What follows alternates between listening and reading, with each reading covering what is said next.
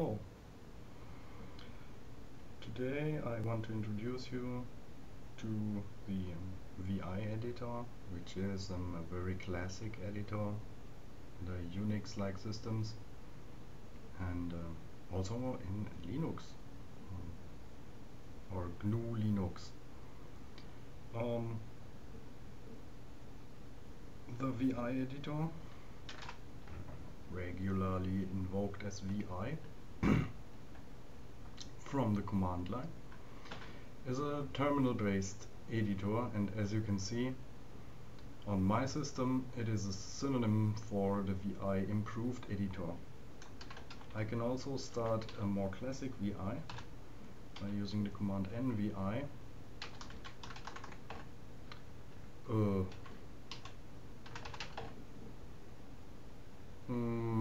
which introduces itself in its documentation, the manual page, as text editor.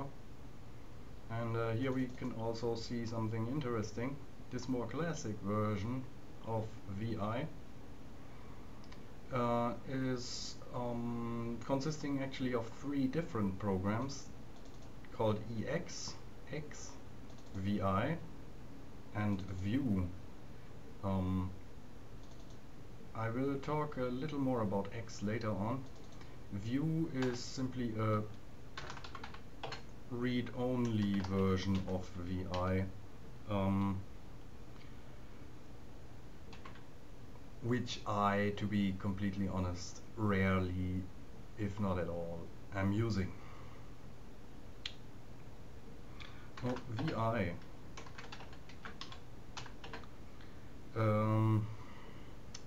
when started without an argument, is starting up occupying the entire terminal.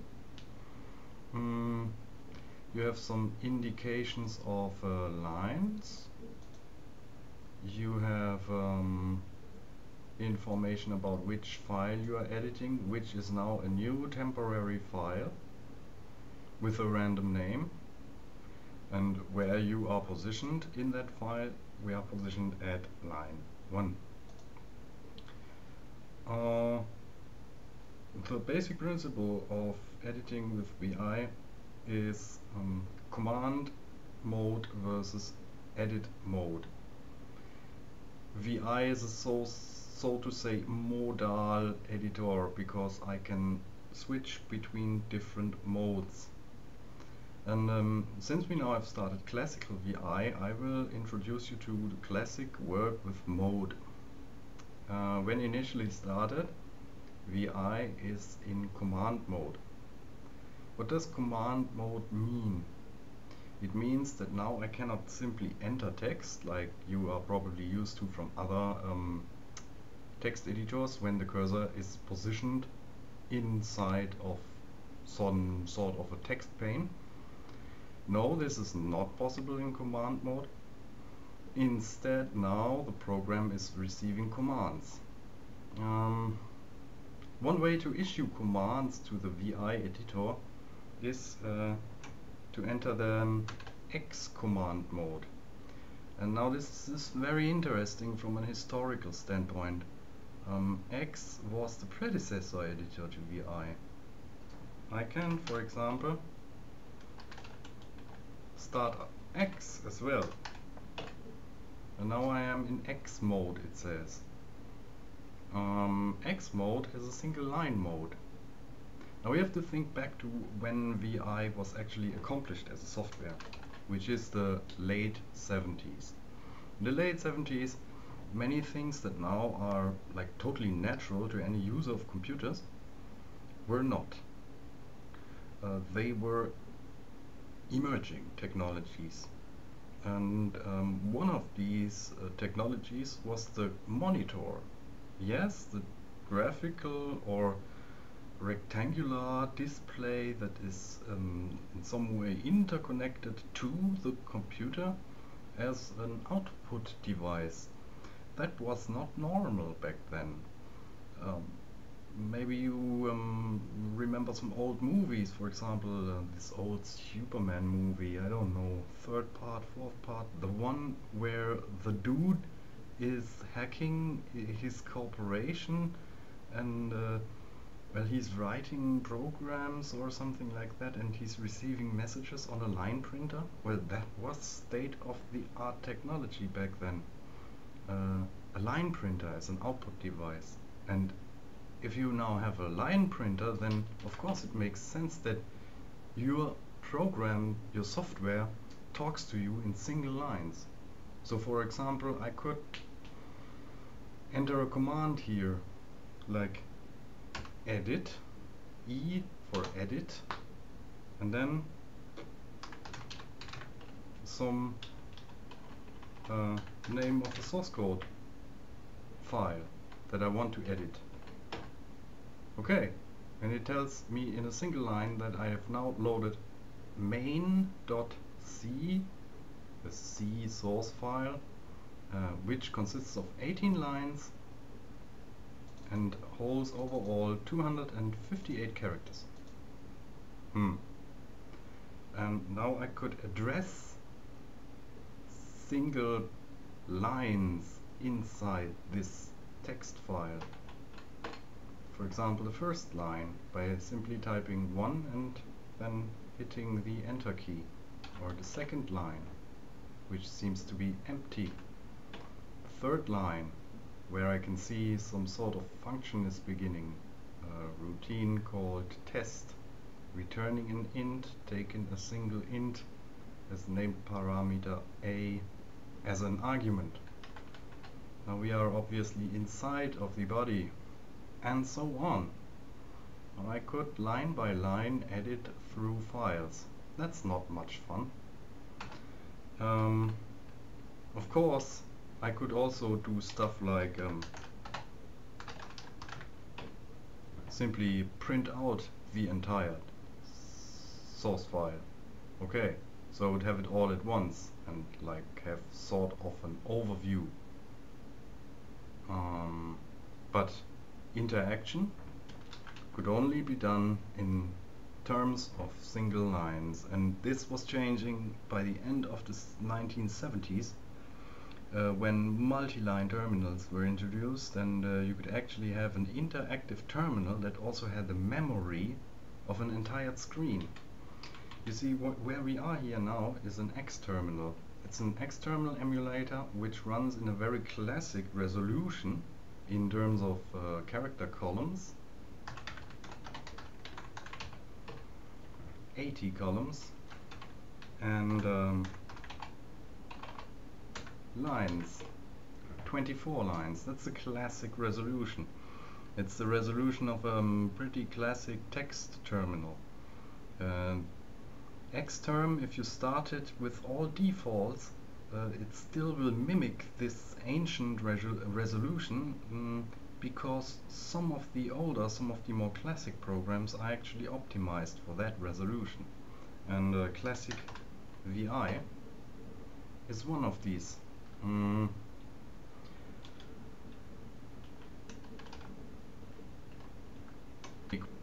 Did you see what I do?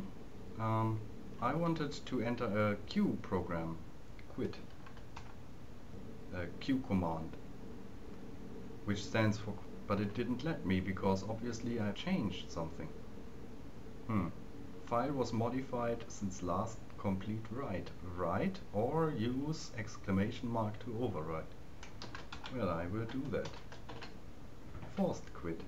So now I have issued like some commands by now. I have issued the E command, and as you can see I can use X commands here, because what I do when I enter the column in command mode is I actually enter the X mode, which is sort of the third mode. I exit command mode into X mode, but you know, I don't make that distinction personally. Personally, to me, X mode is part of the command mode. You see, I distinct between two modes, insert mode and command mode. Insert mode I can enter by pressing the I key, and now without much visual distinction I am able to actually type stuff here, and if I'm done then I am hitting escape key, and again without much visual distinction I am outside of insert mode, back in command mode. And if I am in command mode and I type the colon, then I enter the X mode. Personally, to me, it's part of command mode, but completely correct, you have to consider it a third mode, a mode where you can type in the ancient X commands. For example, I could force, because I don't want to save this hello world text, that was just an example, I could force editing a file called main.c, which I have prepared, as you can see. Okay. Now, as you can see, in command mode, I can also navigate. If I'm hitting the border while navigating with the arrow keys of my keyboard, then I get some sort of feedback. In this case, it's a visual bell feedback, this blinking.